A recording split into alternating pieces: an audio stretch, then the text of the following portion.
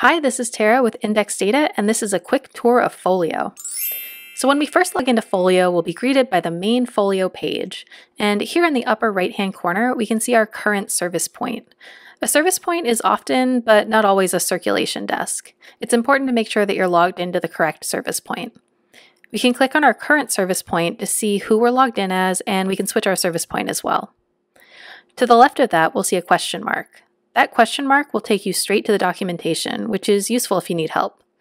And then to the left of that, we've got all our apps. Those apps or modules are what we use to run the library. It might be easiest to go through these grouped together by function. So let's look at the circulation apps first.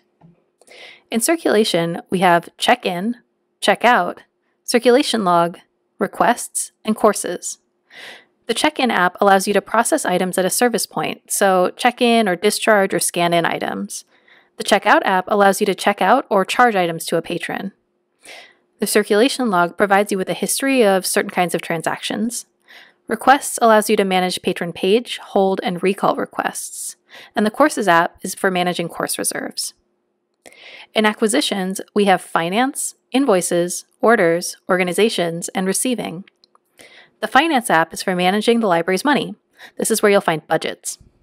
Organizations is where you manage vendors and other organizations associated with the library. The Invoices app is where you manage payment for the materials that your library orders. Orders is where you keep track of those orders. And Receiving is where you can indicate that materials you've ordered have been received by the library. In cataloging, we have data export, data import, and inventory. Data export lets you export bibliographic data. Data import is where you can import new or updated bibliographic records or import invoices. Inventory is where you manage your collection. This is where your instance, holdings, and item records are.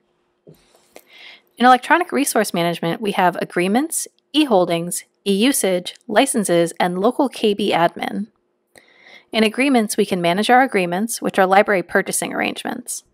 Licenses are where you manage the legal contracts entered into by a library and a vendor. The eHoldings app allows you to manage your library's EBSCO knowledge base, and the local KB admin app allows you to import data into Folio's local knowledge base and monitor harvest jobs from external sources of e-resource metadata. And then the e-usage app is for statistics. There are also two sort of general apps. The first is the Users app, which allows you to manage user information for both patrons and library staff. The second is Settings, which controls the options available in lots of other apps. Finally, for reporting, we have the LDP app. It's used to generate reports directly in Folio. You can read more about each of these apps in the documentation. That's where I stole all of this information from. Each of these apps is unique, but they often have similar structures. For example, most apps will start with a left-hand search and filter pane. When you perform a search, the results will appear. When you click on a result from that search, a third pane will open with the details for that record. Interacting with something on that record or performing an action will often take over the window. Folio will often move you around between apps because many of the apps are interrelated. Two last things to note. One, patrons won't see Folio. They'll see your online public access catalog like ViewFind. And two, Folio only works when you're connected to the internet. It does not run offline. And that is a very basic tour of Folio.